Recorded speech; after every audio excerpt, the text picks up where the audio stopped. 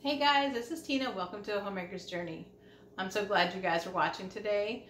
Today's recipe, I'm going to be making homemade bread. And so I wanted to bring you guys along and show you guys how easy it is to make bread. And I hope that you guys will give this a try. All right, let's get started. All right, so we have 13 ounces of warm water.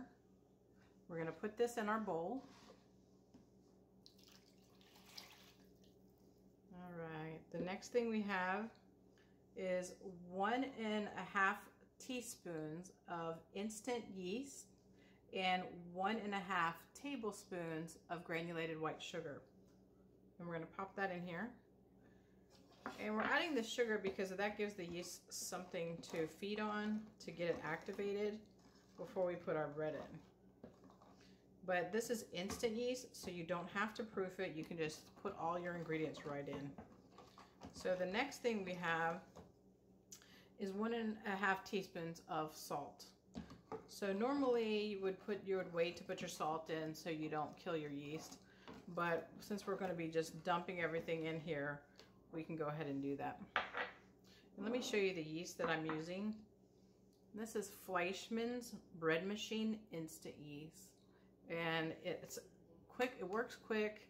This dough will rise within an hour and a half and be ready to be shaped, and then we will pop that in the oven about 30 minutes after we shape it. So let's get started though with our bread flour. So I have a handy dandy container of bread flour because my family likes a little fresh bread. So we have, I'm just going to do, so I like to fluff this up a little, make the flour real light. This is just another recipe I keep in here, and it lets me know what type of flour I have in here. So, and it's very forgiving, so it's 3.5 cups of bread flour. That's 1, 2,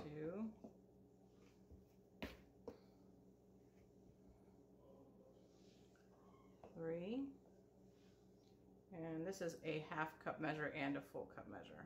So I just shake that down to that 1/2 cup measure. And we'll toss that in. That was the salt that I was telling you guys about. And now we just stir this until it forms into a shaggy ball, which will come together, you will see, very quickly.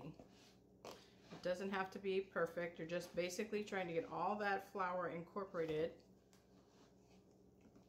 in with that water until it starts coming together into that dough ball. And once it's the dough ball, I'll show you where we need to be. And then I'm going to put a towel on top of it, cover it, and put it in a warm place. I use my microwave, and I'll put that in there for an hour and a half so that it will double in size. So this dough is pretty much done. So you see how shaggy it is. It's not perfect, and we've gotten pretty much all of the flour incorporated into that dough. And it's now, that's really it. So I'm just going to clean this off. My hands are clean. I'll rest that there. I'll just tuck this all together. You don't have to mess with it much, just to get this kind of centered. That isn't even necessary, and that's it. So I am going to cover this now with my towel, and we will allow it to rise for an hour and 30 minutes. And then we'll come back and I'll show you what it looks like once it's risen. All right, our hour and 30 minutes is up. Now this is what our bread dough looks like. Now that it has doubled in size, you can see that. Remember where it was. So now what we're going to do is I'm just going to knock it down, deflate it, and then I'm going to put it on the surface here. So I'm going to turn this off for a second so you can see me do that. Okay, so we'll knock this down now. I'm just going to take the back of this spoon Just pull it away from the sides, and it's deflating as I'm doing that. As I'm rotating this around, you can see that it's pulling away from the container. And I'm going to start dusting this with flour. Open this up, put a little bit of flour, and we're just going to dust it so that way when we take it out of the bowl, it's not going to stick to my hands. All right. See that?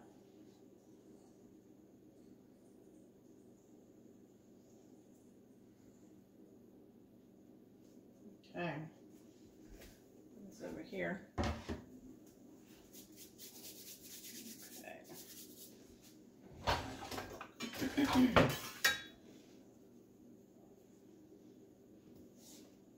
So I'm just flipping this over. I'm going to cut this into 2 sections. I'm just rolling this into, let me see what I want. I think I'm going to do it into a circle, just into a round. And then I'm going to take that and just cut that in half here. Equal sides, best you can. Did you guys see though how easy that was for this to come together?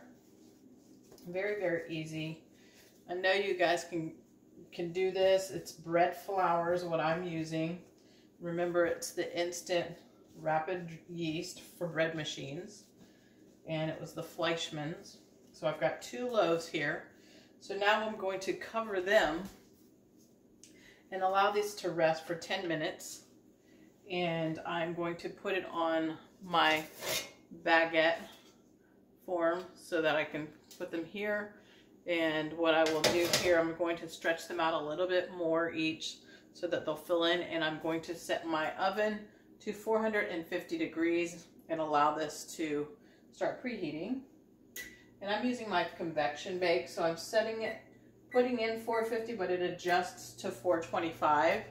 And so we'll allow this to rest for the 10 minutes. And I'll take a break, and then I'm going to come back and show you guys how much more flexible the bread is, because the gluten is relaxing because I'm not messing with it. All right, we'll come back in a moment after that 10 minutes rest time is up. So our 10 minutes is up. Now we're going to take this off, and I have sprayed my baguette pan. We're going to put them in these 2 sections, and I've already oiled them with cooking spray. And so now you can see these are a little bit more flexible. So we're just going to extend them out a little bit so that we can have a good, decent sized loaf. Not too stretched out. We don't want them too thin. Put this over here. Let's see this one. It just stretches so nicely. Stretch this guy out a little bit more. Alright. Make them pretty even. Try to get it shaped to be consistent. Put this on the bread pan, and I have my oven preheated at 450, and we're going to bake this for 20 minutes or until they're nice and golden brown. Here you guys go. See what it looks like on the pan. Let me show you the depth of it right now. So they're going to rise even in the oven. All right.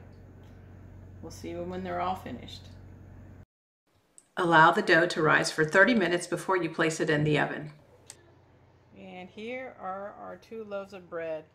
Just came out of the oven. Like I said, they took 20 minutes to make, and they came out beautifully. And you can listen to this.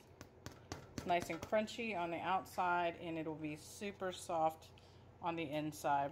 And we'll just slather each one of those slices with some garlic butter and serve it. I'm making some oven fried chicken over here, and I'm working on a recipe for that as well. You guys have a blessed afternoon. Give this bread a try and give me a thumbs up, and also subscribe and hit that bell notification button. so that you can receive all the videos that I post. God bless you.